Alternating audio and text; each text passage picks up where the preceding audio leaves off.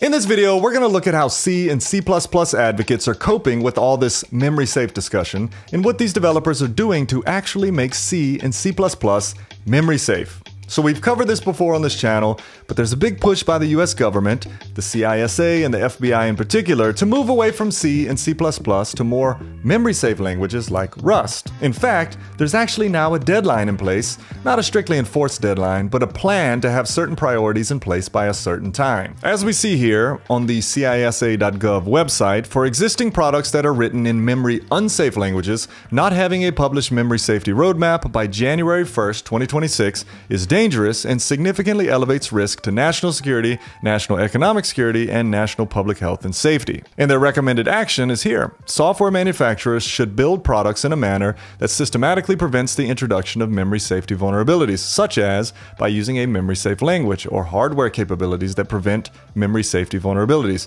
Additionally, software manufacturers should publish a memory safety roadmap by January 1st, 2026. So this has caused a huge debate and lots of criticism from the C community. And whenever I've mentioned this in the past, I've gotten killed by the hardcore C and C++ crowds, as if I'm saying you're bad programmers, the language is bad, or something silly like that.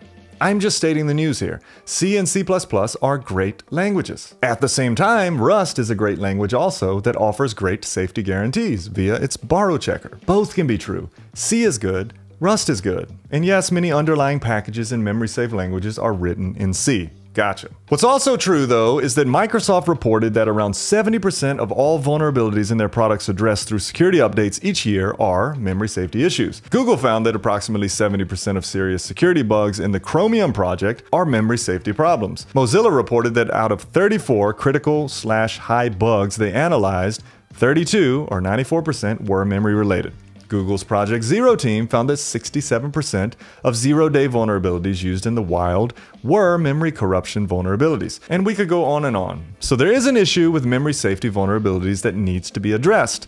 Buffer overflows, use after free vulnerabilities, stack and heap exhaustion, memory leaks, null pointer dereferences, dangling pointers, things like this. But many C and C++ developers do not want to have to learn Rust, and many think that Rust sucks. It's pointless, it's not completely safe, and it's not without its flaws. It's difficult, and to redo code bases in Rust is a pain. They love C and they want to continue using it, not have to learn a new language. And I get it. Rust is different and really, aside from the memory safety, doesn't offer a major advantage over what they're used to and familiar with. Therefore, some are beginning to discuss or even implement how to bring memory safety into these C languages. Instead of having to leave them, they want to add memory safety to them. And today, I want to look at 3 solutions that are either out now or are in the works to bring memory safety to C or C++.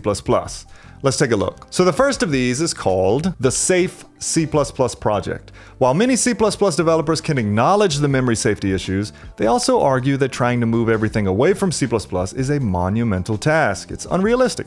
So instead of trying to do that, why not try and extend C++ for safety to create a superset of C++ that exhibits the same strong safety guarantees as code written in Rust? In fact, much of what is being proposed seems to be taken from Rust concepts. Key features of the Safe C++ proposal includes a new safe context where only a rigorously safe subset of C++ is allowed, borrow checking to prevent use after free bugs, initialization analysis for type safety, pattern matching, choice types and borrowing, thread safety features similar to Rust's send and sync type traits, explicit mutation for references, and a model for object relocation. And the goal is to do all this while maintaining performance and zero-cost abstractions. And it's more than just best practices, it's actually a new technology for ensuring memory safety, including compile time intelligence. This is a work in progress and nowhere near being implemented or even having a clear design yet, but you can read the detailed proposal in a day.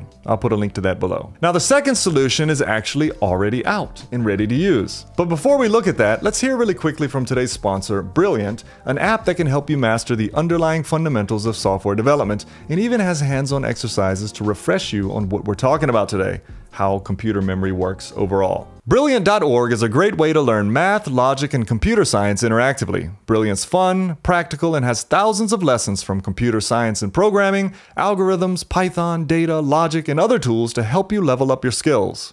And it's built for busy people like me and you.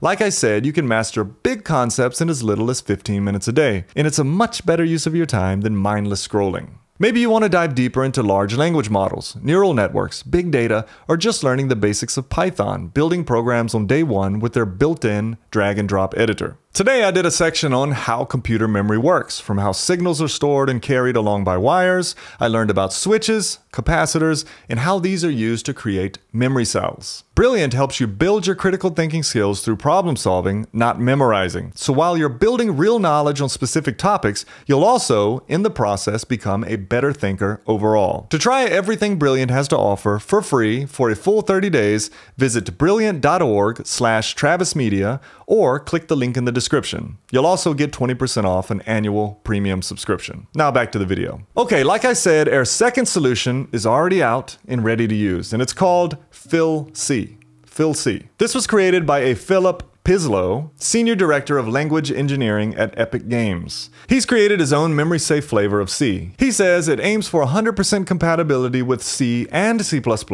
Just compile your stuff with my compiler and you'll get memory safety. The C and C++ programming languages are wonderful. There's a ton of amazing code written in both of them, but C and C++ are unsafe languages. Simple logic errors may result in an attacker controlling where a pointer points and what is written into it, which leads to an easy path to exploitation. Lots of other languages, Rust, Java, even JavaScript, don't have this problem. But I love C, and I love C++ almost as much. I grew up on them. It's such a joy for me to use both of them. Therefore, in my spare time, I decided to make my own memory-safe C and C++. This is a personal project and an expression of my love for C. He goes on to say there's no escape hatch like you get with Rust and being able to use unsafe whenever you want. You can't even link to unsafe libraries. Most programs will run and compile with 0 changes needed. Now some caveats, it only works on Linux currently, and it's about 1.5 to 5 times slower than legacy C, but the speed is being further addressed as we speak, and the aim is to get it to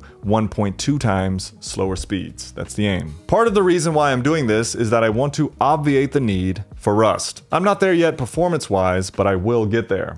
I'll put a link below if you want to see a talk where he actually demos it, but it's available now to use, and I'm not saying this is the end-all solution, but it's a start. And the third solution being worked on is called trap-c. Trap-c is a newly proposed memory-safe variant of the C programming language announced by Robin Rowe at the W2140 conference in Bangkok, Thailand in November 2024. Again, I'll have a link below to that talk if you're interested.